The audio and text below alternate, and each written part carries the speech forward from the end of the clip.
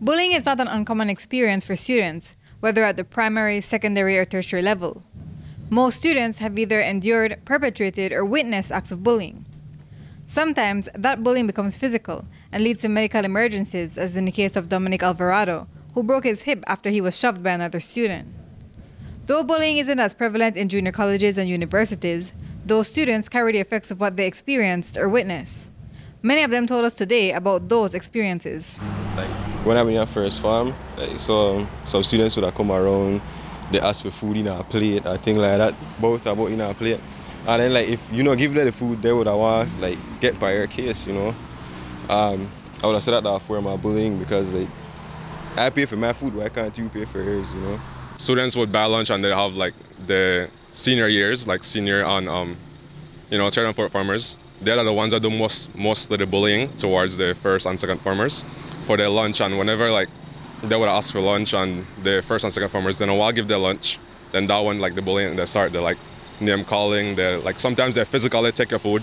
Sometimes they would ask you for money, and if not, then that when as I said, the physical really start to kick in. My experience at EP York, it was not really much of bullying, abuse, but more of the mental struggles where, just a simple name calling, look at this idiot walking by, or big head or something like that. Because at EP York, you find many different people with disabilities and this formatting.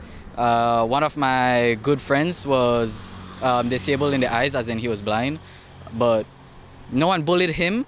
But another kid, which had his head was a little bit shaped differently, and they took that against him and look at this fool, he has a dent in his head or something like that. I think that bullying isn't something that should be happening because we don't know what people are going through, and so bullying each other can cause mental health issues, and so I just don't think it is something that we should do. Okay, have you ever experienced bullying? When I went to primary school, I did. I live at Keycocker, but it was adjusted. I got bullied due to my weight when I was younger in primary school, and I used to come home crying, and my mom would always comfort me about it, but I haven't experienced it from since then. And the effects of those events stay with these students years later. What's one of the worst cases you've seen? Suicide. Due to bullying? Yes, due to bullying. What impact did that have on you mentally? It make I wonder, if that me in a scenario or in a position, how I may take it as well. If I may move to that, choose to kill myself as well. I haven't seen a lot of bullying, but I have experienced it, and it's not nice. It's hard to get over it, especially during your younger years, in high school and primary school.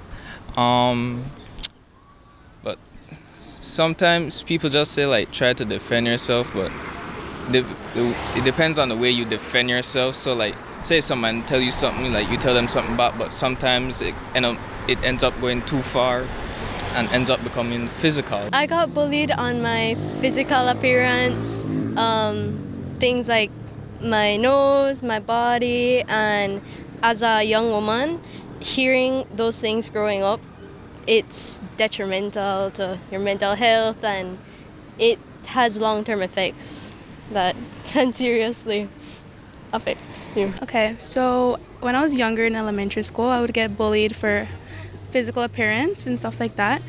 And I think it's just a selfish thing that people do because they don't realize how much hurt it can cause someone. Honestly, I do feel bad about bullying. Why? Because I believe that it could be harmful to other people to the point that they want to commit suicide. Okay, have you ever experienced bullying or seen it happen to someone? Yes, I've experienced bullying firsthand, and I've seen it happen to more than one person. And these students and one parent all believe that the culture of bullying needs a change. I'm very disheartened by bullying and the consequences to that. For example, you just said that due to bullying, a child broke his hip in the high school at SJC, and that just upsets me so much. Well, my experience on bullying has been pretty vague. Honestly, I don't really pay people mind, but bullying is something that should be wronged. It should be treated with very caution and precaution, because people are not sensitive towards other people's feelings these days. They're very obnoxious, and many people don't care, especially young people. They don't care about what other people are going through. And when they come to school, I mean, everyone sees you look normal and they just pick on somebody, you know, just waiting for a doormat. At the end of the day, you don't know what people go through at home. And I mean, a smile a day can take a person, you know, a million ways throughout the day. Those cases, I think, should be dealt with responsibly and with fair justice. Courtney Menzies, 7 News.